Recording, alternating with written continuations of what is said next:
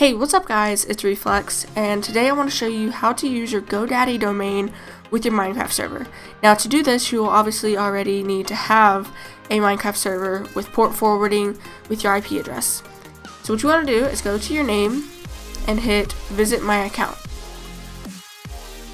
You'll then want to go and expand the domains list and hit manage DNS. If you have multiple domains, go to the one you want to use and hit manage DNS.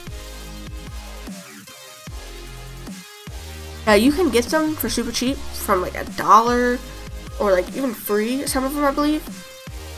So obviously mine is reflex.com. I use it for my website as well as my Minecraft server. So you want to go ahead and go to add, type is A, host is at symbol, points to.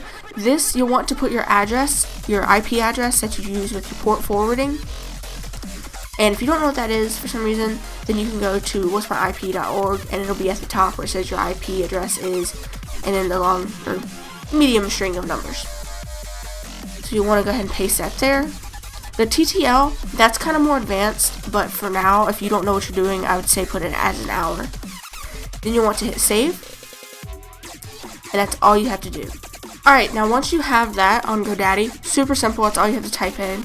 Then you want to go to add server, put in the domain name, so for me it's reflex.com obviously, and hit done, and boom, there it is, join server. And it's as simple as that. How easy is that? That's all you have to do, and then from there, you know, do whatever. So I hope that helped you guys.